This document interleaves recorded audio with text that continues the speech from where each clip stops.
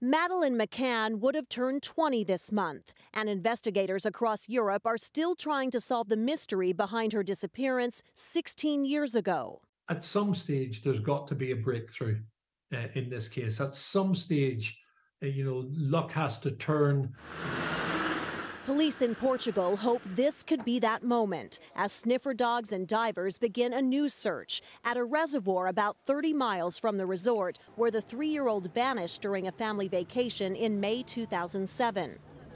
Maddie, as her parents called her, was sleeping with her 2-year-old twin siblings while Kate and Jerry McCann dined at a restaurant 50 yards away. German authorities pushed for the probe as they investigate convicted sex offender Christian Bruckner. The German native reportedly visited the area around the time Maddie went missing and called the spot his little paradise. They have some information that they're not sharing with the wider public, and that, of course, is the right thing to do.